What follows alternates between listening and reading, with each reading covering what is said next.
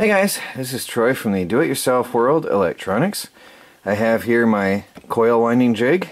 I want to apologize for the delay in getting to the coil winding part of the project, but it has been very unpleasant weather outside, and to save you guys some time and trouble, I'm going to do you a favor here. I'm going to measure out 150 feet of these two spools of wire, and then I'm going to count how many times it takes to wind it around to give you a rough idea, because I've done extensive study in the past weeks to find out the best amount of wire for your Bedini motor.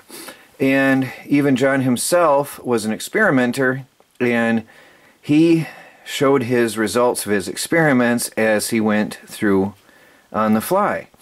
But with time it gets to be confusing exactly how many is the best amount of winds, which is how many times around you wind the wire on your spool.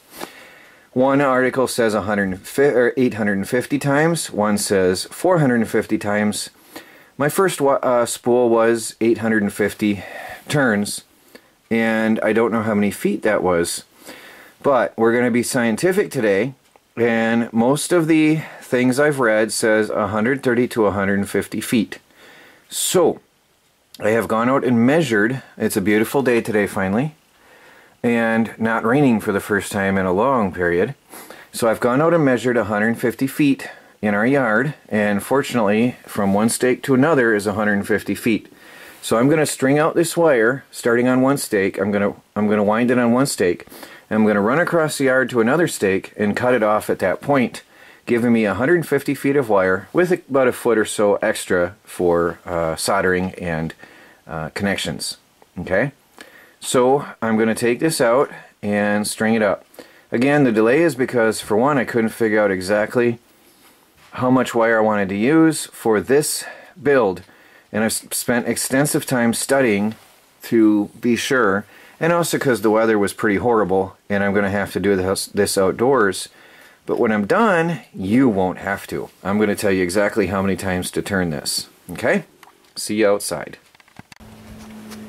Okay guys, I'm going to start here with my coil winding jig, and I'm going to start the wires out here. Gotta find that start. Alright, I'll be right back once I find the beginnings of these. Be right back. I've got the wire on here. Can you see it? It's hard to see, I think. Alright, it's very fine wire. Now I'm going to walk the spools across the yard. Now, instead of messing with the camera, forgive me for this step, I'm just going to walk this across the yard to the last stake in the yard, and then tie it off and cut it. And then I'll have my 150 feet. Okay, so forgive me for not recording this part because I just can't mess with the camera with wires flopping loose all over the place. Alright, so we'll be back in a few minutes with that. Here's the shiny wire on the ground. You can see it. Alright, all the way across the entire perimeter of this fence line, all the way to the back side. I think you can see it there in the grass. I won't make you tired or dizzy with this. And there's my coil winding jig on the ground, 150 feet away. I'm going to cut the wires here, and then I'm going to start them on here. I got to get a piece of tape. I'll be back in a minute. Okay, I'm going to cut these off one at a time. Oh, it roughed up the plastic a bit on this rough thing. This is not the smoothest piece of metal for the job, I guess, but it did the job.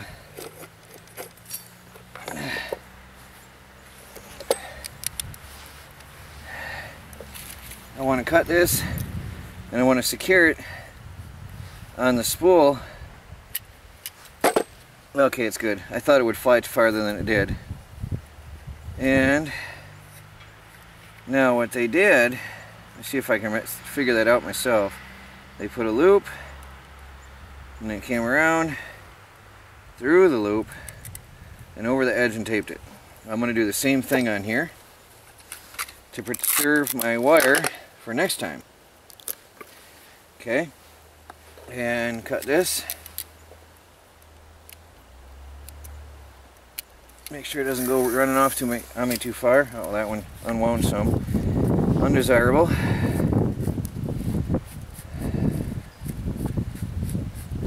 Okay, now same thing. Double back, come around, oops, a little bit further. I just want to make sure that this wire is tied off for me so I don't have a mess later. Oops, that was smart.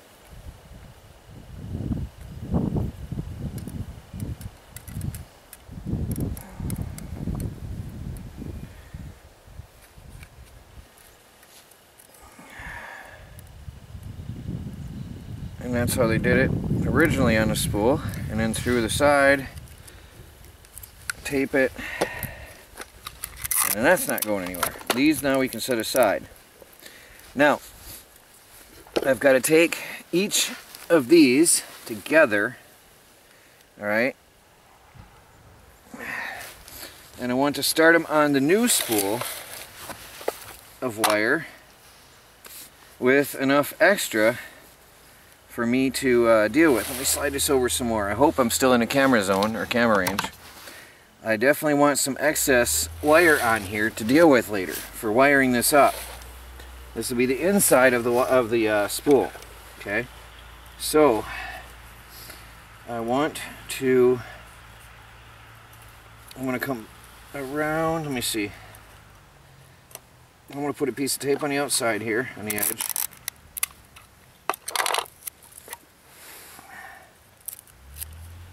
Okay, secures that nicely, and that's on the other side. That'll be good. All right, and then this, I'm just gonna get out of my way here. Let me tighten this up a little. I'm gonna tighten up the pressure on the spool so it doesn't give me any trouble. I gotta tighten the pressure on my handle so it doesn't loosen up on me. On my jig. Okay, good. Now, I want to go in a clockwise direction. I want to wind this wire in a clockwise direction, according to the Bedini notes, okay? So I'm going to curl this up out of my way and tape it onto the side. So that's out of my way and doesn't give me any trouble. It does very much help to have some sort of a coil winding jig like this to do your work. Okay? Otherwise, your job is going to be a little bit more complicated. Okay, now, I'm going to put these back on here so they're out of my way, off the ground. Actually, no, you know what? I'm going to get these right out of here. I'm going to put them over in the workshop so my jig is lighter. Leave the tape on here. I'll be back in a minute. Alright guys, now with the spool, with the wire on the left side of your spool, you want to wind this in a clockwise direction. Okay, so I'm going to hold this, alright, and I'm going to wind this in a clockwise manner. The wire's going around in a clockwise manner. Okay, now I'm going to back up. I'm going to count this, and I'm going to count how many turns I make, so it's going to be awkward for me to do on camera. Alright, so forgive me, but I'm going to wind this. With each rotation, I'm going to count how many turns so that you don't have to do this crazy measurement outdoors like I am. We'll see at the other end.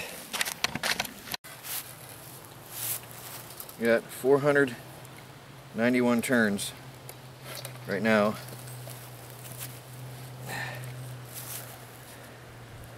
It's 92, 93. I'm going to take it off here.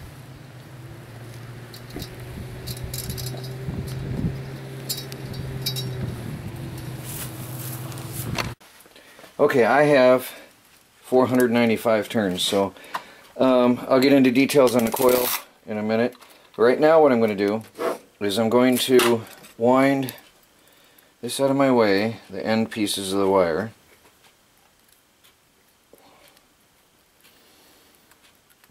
And then I'm going to wind tape around this so that there's no chance of this coming undone on me ever. Okay.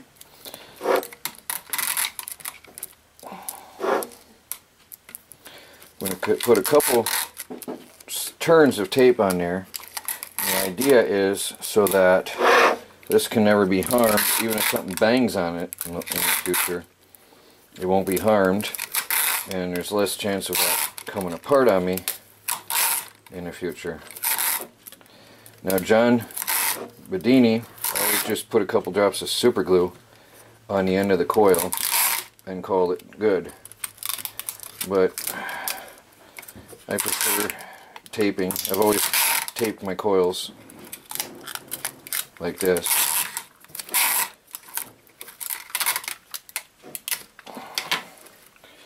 Tape's never done me wrong. Okay, there we have our coil. Let me pause my camera. Okay, now I'm going to go into all detail in the article. I did this outdoors so that you don't have to, okay? I've gone, it's been a lot of study for me and a lot of trouble. My first coil ever, I just did 850 winds. But since then, I've seen a lot of talk on forums about 130 to 150 feet being the optimum size. The schematics I'm using say 450 turns. I didn't know which way to go, so I've been really heavily studying to show you which was the best way to go. That's why it took me so long, okay? Like I said, the original Bedini said 850, and that's what I went with, and it works. But I've been reading a lot on the forums that anything over 130 to 150 feet doesn't do you any much more good. It doesn't make any difference. So you're just spending double the cost on your wire for no added benefit, from my understandings on reading forums. Therefore, I needed a good day of weather to go outside and measure 150 feet so that I could then spool it on here and count how many turns it goes, okay? So, somewhere I read 450 turns. That falls perfectly in the neighborhood. I'm going to go with 450 times around, rotation. There's top, down, there's one rotation, okay? 450 turns is what I would advise you. I have 500, that's what I'm sticking with for future coils. Give or take a couple winds. If you mess up while you're going, I wouldn't unwind the whole coil. But now you have a number to go with for yourself. I'm going to write this all in the article, and that's it for winding the spool. Making a coil winding jig like this, guys, is going to help you so much. Really, this is the easiest coil I've ever made. To date, I've always done it by hand or with a drill, and this was the absolute best. So there you go, guys. Winding the Bedini coil. Troy from the Do-It-Yourself World Electronics. Watch out for the next video. We're going to be putting the metal in the middle for the magnetic effect of that. And we'll come back very soon, so stay tuned. Thanks for watching. Please do subscribe, like, and share. And if you haven't seen the first video, check it out on how to build a Bedini motor step by step.